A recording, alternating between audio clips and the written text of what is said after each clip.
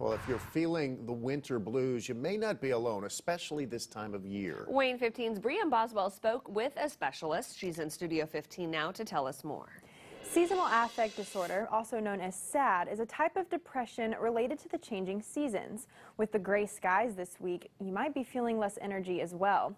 The disorder is most common when the seasons change from fall to winter.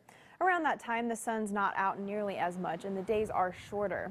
SAD tends to make people not feel like themselves and experience low energy and moodiness. Decreased activity, both physically and socially, are some ways that people notice they might be experiencing symptoms of seasonal affect disorder as well. Isolation tends to happen.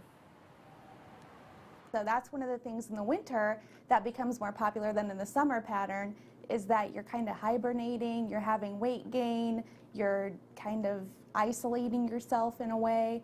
And so when those things happen, it's that seasonal affect, because it's associated just in a short time period. It's not like a long-term thing for people. The holidays also play a role in seasonal affect disorder throughout the winter months. Much of that is grief-related. The ongoing pandemic has made struggles worse for many. SAD is not only limited to winter months, though. You can experience symptoms any time of the year. The disorder can be treated with medication, talk therapy, cognitive therapy, or a combination of a few of those options. There are resources to help right now if you're experiencing any symptoms or are in need at this time. The Bowen Center is a resource, as well as BeWellIndiana.org. There's also a helpline you can call to talk to a counselor for free. That number is there on your screen. Additional links can be found right now on WANE.com. In Studio 15, Brianne Boswell, WANE 15 News.